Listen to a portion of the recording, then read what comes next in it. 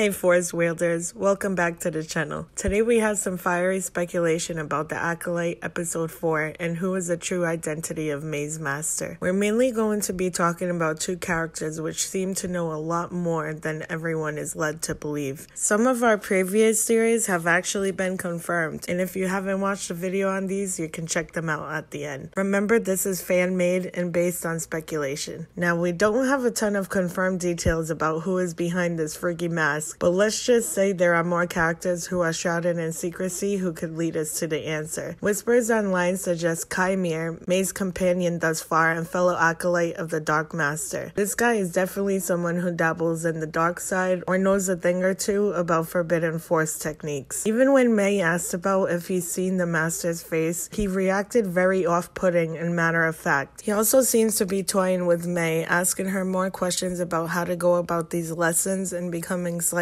annoyed when May doesn't follow, as he's rushing the scene. And when May leaves him hanging, it seems a person so skilled to traverse the forest of Kofar, where Kalnaka lived, and make it out alive, may easily have made it back to the domicile in time. Does all this sound familiar? That's exactly the kind of being who could be pulling the strings behind May's darker training. The Sith worked in the shadows at around this time and was theorized and pushed aside, meant to be hidden and forgotten. But here's the thing that throws a wrench in this whole theory: Master Soul's reaction. There's a couple scenes that suggest he totally recognizes something about May's master. This could mean a couple of things. It seems like Soul sensed a being from his past, someone not as easily recognizable as Kalnaka as he immediately sensed when they arrived on Kofar, but someone who he's haunted by and has tried desperately to forget, acting similar to how Ahsoka is haunted by Darth Vader. Maybe Soul and May's master go way back, like Jedi buddies who had a falling out over some philosophical disagreements. Or maybe there's a more personal connection, like they used to train together, or darker, like how he was somehow responsible. Imagine the betrayal if Soul recognizes May's master, or if the girls recognize the master and it's someone they trusted completely. This personal connection could be a major plot point in episode 5 or 6, adding a whole new layer of emotional turmoil to the mix. Maybe especially if Osha doesn't get to hear what Soul had to reveal. So is Chimere the key to unlocking the mystery of May's master, or is there another suspect behind the mask? That's the beauty of speculation. Here are some questions to get your brains buzzing, like the abrupt end to episode 4. How could Soul's past with May's master affect the dynamic between him, the acolyte, and the girls? Could this figure be disfigured, as May seems to think they need a guide to get far and Chimere never seeing their face?